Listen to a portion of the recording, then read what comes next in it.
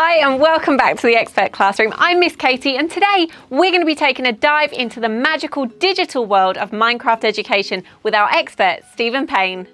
So what does it take to be a Minecraft education expert?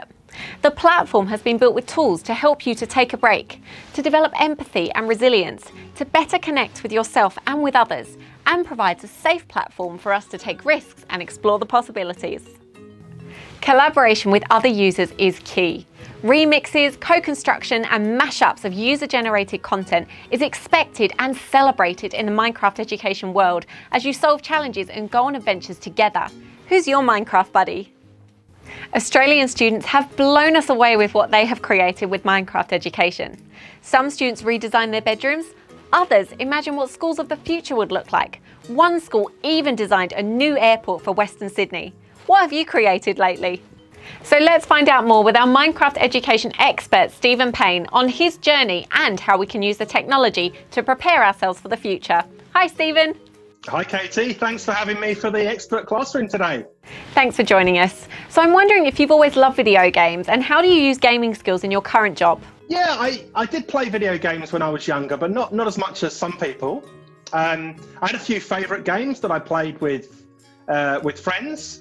I'll tell you one of my favourites was a game called Lemmings. Got some similarities with Minecraft that I do a lot with. So you've got some scary big drops, lots of lava and lots of digging. Do a lot of work with Minecraft now, so there is a lot of involvement with video games. And I think all the games I enjoyed were problem-solving games. So rather than ones where you just had to kill things or explore, I liked ones where you actually had problems to solve.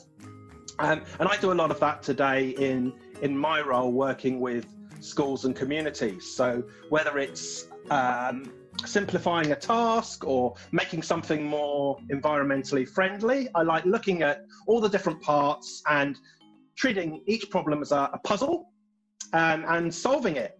And so if we can have fun while we are working, I'm all for that. That's really cool. So how can Minecraft education help us with what we're currently learning at school? I think there's a lot of different ways, so I'll try and be brief. I've seen Minecraft Education Edition used for lots of different ages and lots of different subjects.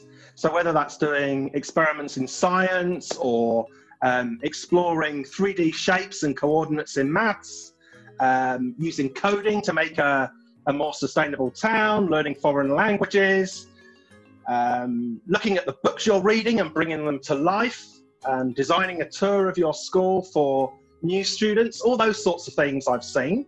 But I've really seen it come to life during remote learning as well this year. So for example, students can work in each other's worlds and they can collaborate and solve problems. So quite often teachers will set tasks, and it's really great seeing that students have got a variety of ways they can respond to those. So some will make a poster, some might make a website, some might create a Minecraft world and then video how they've worked together and solved the problem.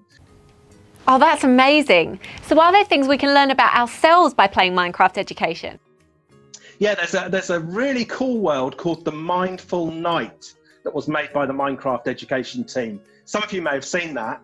You work through some really exciting quests in a medieval castle, and you get to, in a really fun way, learn about managing your emotions and being self-aware and all those sorts of skills. And it's a really fun activity to kind of develop those skills. So there's quite a few worlds like that.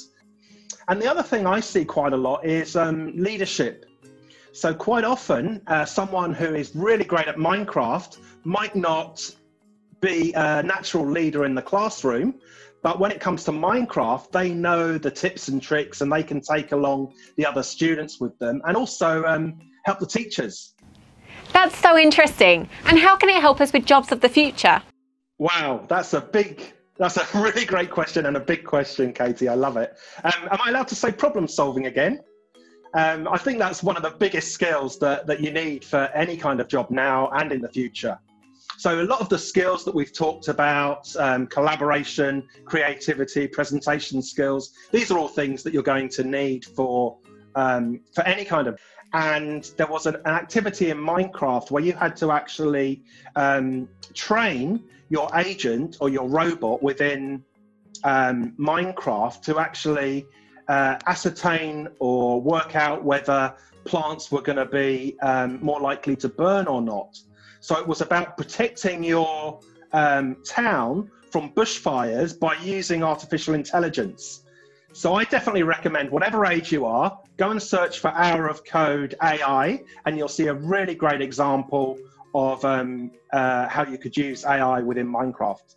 But there's also many, many technology jobs in all sorts of different fields. It's not just working for a technology company, a museum, or a parks and recreation department. All of these different areas need technology and can use technology creatively. But what's also great is if you just look online or look on YouTube, you'll see more and more companies are actually using Minecraft in what they do, which is something I never thought of when Minecraft first came out. So I think all the students of today and their experience with video games and technology is actually going to have an impact in ways that we don't know yet. Okay, so what's the best part about being a Minecraft education expert? But just really, how cool is it to have a job playing Minecraft? And I really like the ability to bring like-minded people together, because I'm in a special position where I can actually go to lots of different schools. I can see if two people are doing something similar, I can put them into contact, and what was great can then become amazing. So I like that sort of thing. And even working across the internet now with people right across the world, Minecraft is being used right across the world, and you can take ideas that are happening in Canada and adapt them to what's happening in Australia and learn about other communities, but also explore the similarities. So you don't have to keep starting from scratch, but you can build on each other's worlds and share and learn together. Who is your favourite expert and why? Real all-time hero is a man called Alan Turing. He was an English mathematician and computer scientist, and he died quite young last century, but did lots of really great, amazing things in his life that kind of affect how we're working now. And then after the war, he was one of the first people to actually develop and build a computer. Thanks, Stephen. It's great to have you in the Expert Classroom. So go and check out the hundreds of challenges on the Minecraft Education website. From coding to chemistry, from maths to mindfulness, Minecraft Education can help to make us safe, active and responsible digital citizens, while also giving you a leg up on your learning and showing the world your gaming skills. Is there something you're really proud of that you've made with Minecraft Education? Share your work with us and tell us what experts you'd like to hear from next at the email address on your screen.